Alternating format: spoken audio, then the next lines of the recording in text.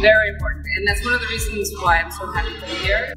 See different partners that we could work with. It needs to be simple enough and straightforward enough for teams to gather, so there's not a lot of long training or days of training to learn one piece of software that will help us out in this small role, although it's large. But for onboarding people and for teaching, it needs to be seamless and effortless. Having a process in place, having the right training in place, get people to know how to use the tool properly. Those are kind of some of the challenges that we have. But we're always looking out for new technology, new tools to help our customers. One thing that I find difficult is having like a solution that allows us to see the flow metrics that we're announcing that we're tracking and do it manually through Excel. It's painful because I'm pulling it out of Jira. So we've been looking at tools that do it, but it's either a whole big slew of stuff that we'll never use. We just want a small piece. And we can't do that. I don't know what Office is. So it seems like a gap companies are trying to address, it's just not yet.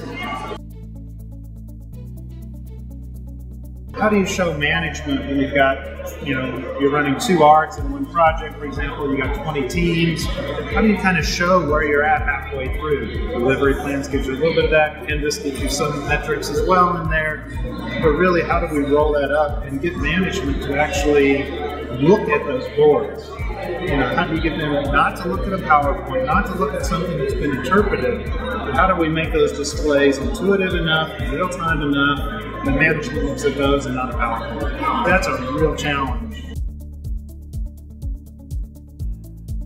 It's critical. As a release train engineer, I'm up here. I've got teams down in the forest, if you will. I'm the drone up here. I don't have enough time to get down. I don't want to be in their weeds. So I want to be able to use that system to really get a good sense of what's happening. Or, seeing some things that I can go, I suspect something's happening. Maybe I just need to go have a conversation. So we utilize our tools for that very purpose. They want to pull the plug on it, but I need something where I can be doing the measurement, and I need to understand what are the new metrics. They're not the same metrics that we've been doing. It's critical. It's absolutely critical. I got to have metrics. I have to have the metrics to understand what's going on. So, SAFE's change to flow or renewed focus on flow, I think is going to be critical. So having those metrics available, they're going to help drive things for us. They will drive the changes that we need to make. They'll drive so much.